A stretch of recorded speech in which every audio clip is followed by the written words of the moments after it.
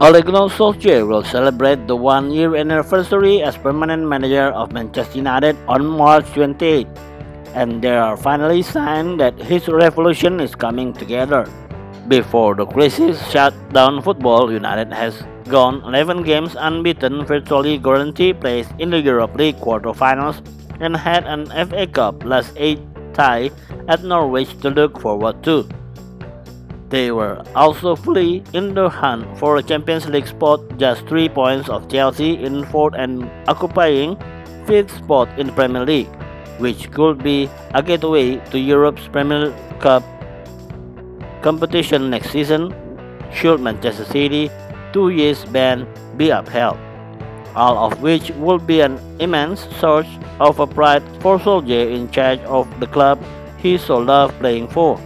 Solskjaer recently opened up about what measure he felt needed implementing when he replaced Jose Mourinho in December 2018, which had left United 11 points adrift of the top 4.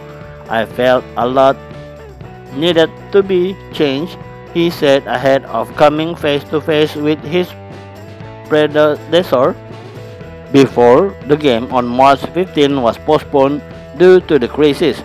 "We've signed 4 players and lost quite a few, and promoted from within lots of youngsters. I don't know how dramatic those changes have been.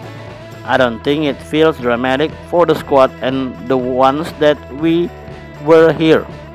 We need certain pieces in the puzzle, and they've worked. It's not just about tactics, it's about the players. I've got great stuff. I've got a philosophy I think is worthy of this club I'm a red, and I think I knew that this club needs. I believe we're going places. I believe that we're on the track that Manchester United need to be on. There are different cultures at different clubs and different ways of doing this, and I believe in the way of we do things at Manchester United now.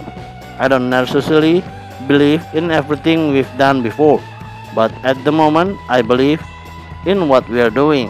I think I'm the right man, but I'm not going to sit here and talk about that.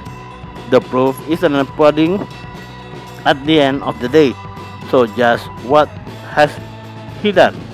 And has it been a success?" Sport Mail take a closer look.